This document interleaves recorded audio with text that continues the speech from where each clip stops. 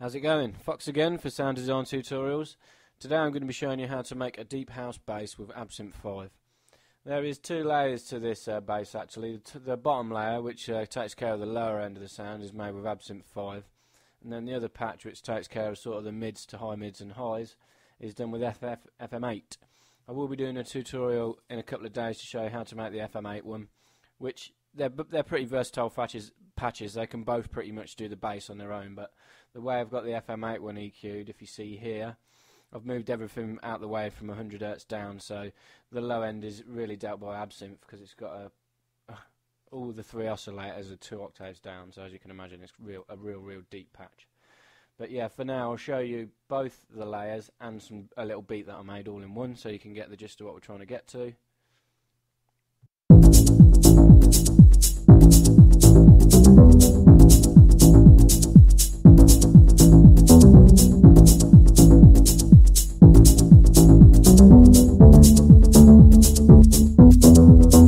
Take the FM8 out.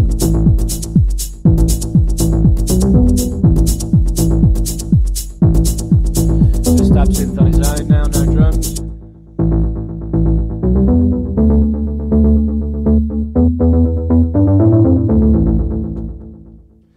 So yeah, there we go. Real deep house bass. So yeah, the main bulk of this sound comes from 3 really simple oscillators. I've just got a square reel, a sine and a soothe small. As I say, analog sounding. Analog is massive at the minute within the deep house scene. Everybody wants that old sort of sound. So yeah, as I say, it's a real straightforward patch. 3 basic oscillators. All of them have got a low pass filter. I've got a little bit of ring modulation on a couple of the filters, a bit of ring modulation on the main, and a multi-tap effect just to give it a bit of delay feel. So yeah, we will now I'll just mute the drums, which I have done, so it's just the Absynth's on its own, and I'll create a new instance of Absynth. So yeah, oscillator A, I changed to double, and I changed it to a square reel. I moved it down 2 octaves to -24.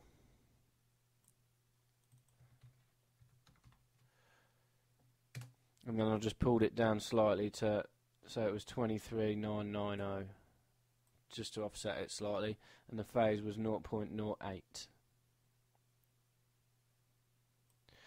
So yeah, oscillator A on its own.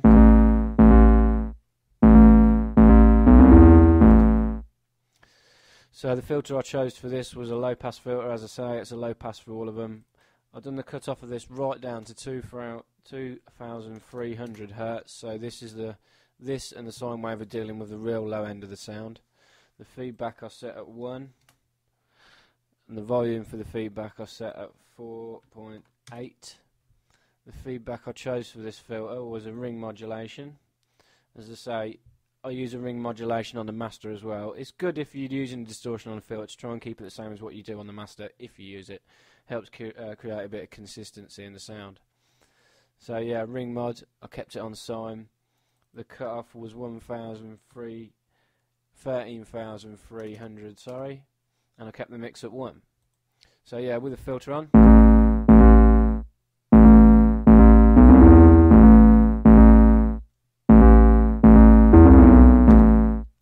In the other mod slot I used another filter for this as well, just to hone in on the lower part again. I used a band pass filter, which is BPF. I pulled the cutoff right down again to 408 to hone in right on the real subby part of the sound. Kept the Q at 1 and the decibels at 0.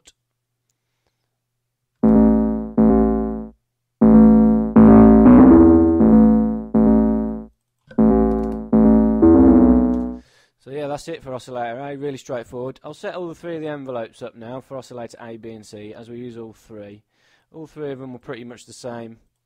I just kept it nice and plucky. Just back the attack off slightly on all 3, just to stop any clicking at the start of the sound. I pulled the sustain level all the way down, so it was just a decay and release. Pull the decay down on all of them to just below 1. And then pull the release back so there's nothing.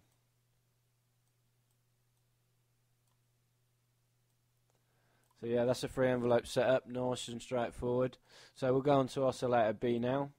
Oscillator B is the same, another analog sounding waveform, which is a sine wave.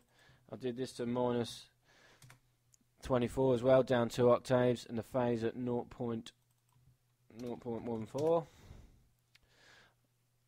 The unison I kept at 1, so I didn't need to change anything there. As I say, a low pass filter again for this. The cutoff as this was 2400. Pretty much the same sort of area as what we had the first one. The feedback is 0.38. The volume for this is 13.5. The feedback again, I just kept this on normal actually, I didn't change this to ring mod, but that's fine. So yeah, 2 oscillators in now.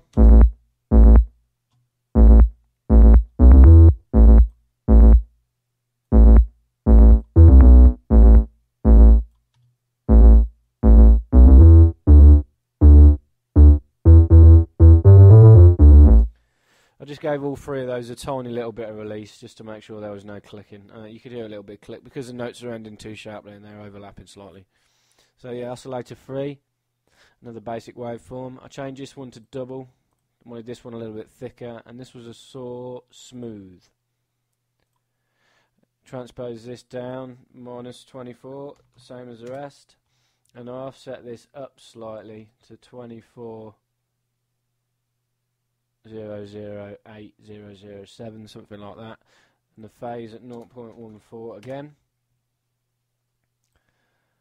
And so modern unison for this I didn't do anything with, just kept it as standard, nice and simple. Low pass filter again, low pass 2. The cutoff for this one is a little bit higher, 5800 Hertz. The feedback was at 0.5 and the decibel at 0.8.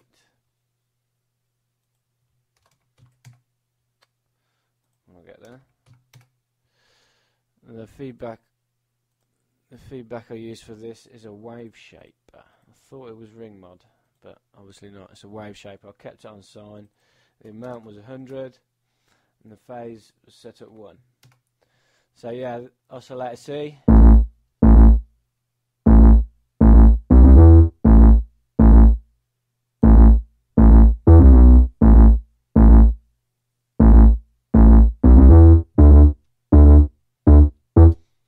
I set up another low pass filter on the second mod box, a low pass 2 again, cut off pretty much the same as this one. I had it at 5827. No feedback, no volume for the feedback. So yeah. Quite squelchy and dumpy at the minute, but I'm going to do some envelopes now for these 2 filters. So all 3, did I do it for all 3 filters? Let me just check. No, for filter A1 frequency and C1 frequency. So to do that for A1, if you right click on the frequency box, create a new envelope, that's filter A1 frequency. And then for C, same, this cutoff box here, right, create new envelope. Now I've got an envelope for the filter frequency for A and C. So we'll set up A first. It's a lot like we had for the envelopes for the main oscillator. Is quite a snappy attack. Decay down to just about 1 again. A tiny little bit of sustain on this.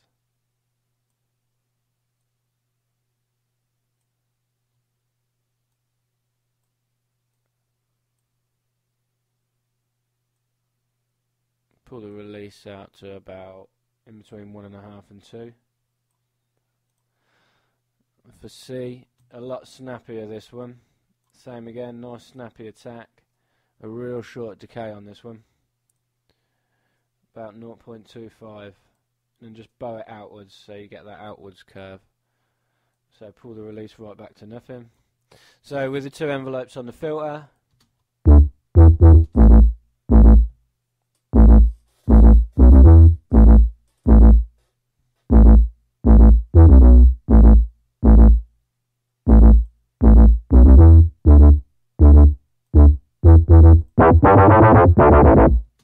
so yeah, the wave shaper I used was a ring mod, as I said to start with.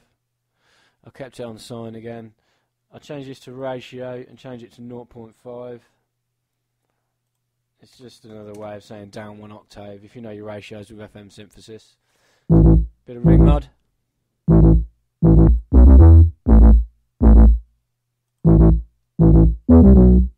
Just add some nice harmonics when you put a bit of ring modulation on the master. Be careful with your ratio though. If you go too high, it can really crunch up the sound and make it sound a bit iffy in my eyes. So yeah, the effect I used was a multi-tap, which is a delay. Click on the multi-tap. I had the master volume on full. I pushed the input for A up to about a third of the way and C to about 2/3 of the way. I did a low pass filter on this multi-tap, so I wanted it to be affecting sort of the mid to lows, so I pulled it down to about 12,000. Get the high pass where it was, the wet where it was, and the dry where it was. I turned on the surround.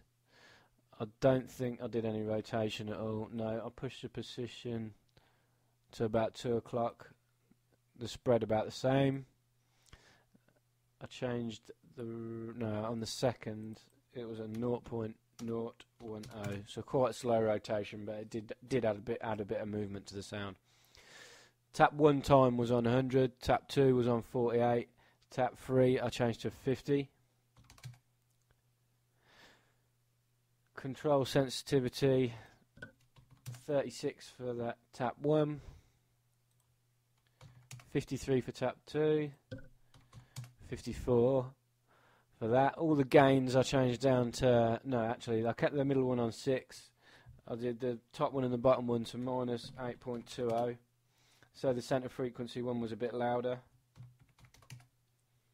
Pan position I kept how it was, 10, 90 and 50, and the feedback I pulled down to 16. I didn't want it to feed back into itself too much. So yeah, this is the sound done now with the multi-tap on, so I'll play it through again.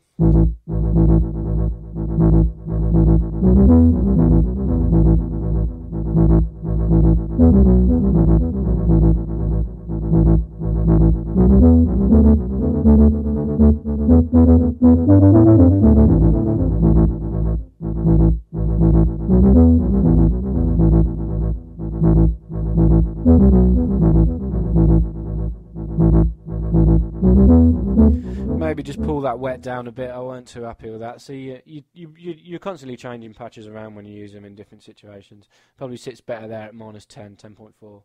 So yeah, now I'll play it through quickly with the FM8 one.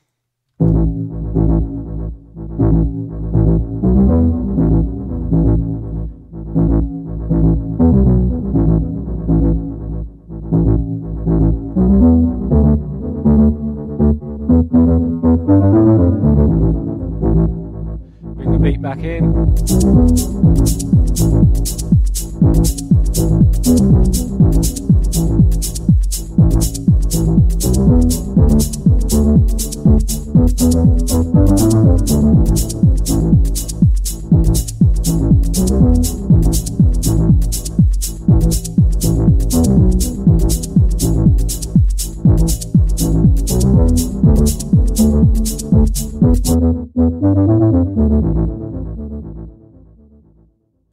So there you have it, a nice deep house bass with Absynth 5. It's a real simple patch with this.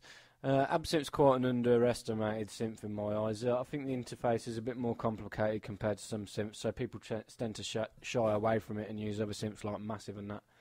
But it's got a vast amount of different waveforms you can choose from. It's quite a versatile synth in my eyes. You can do a lot of it in the right hands.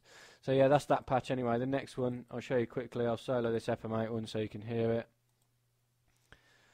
Or just go over the bit of processing I had quickly. I told you I pulled the hides down on the Absynth one just to make room for the FM8 one, which takes care of the higher ends of the sound.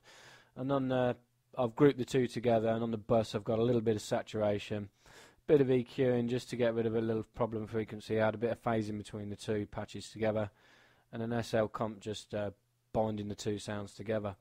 But yeah, this is the FM8 patch. I'll solo this and play this on its own.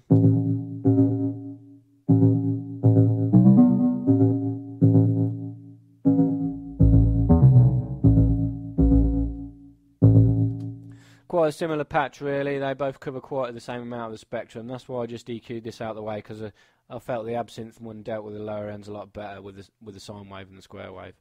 But yeah, I'll be going over this patch next time. Again, it's really straightforward. All basic waveforms again. I've got a sine, a square, two sines, a square, and a sawtooth. Nothing crazy with any modulation. Straight into the filter and straight out. The effects are pretty straightforward as well. I've got a bit of EQ and an amp and a delay.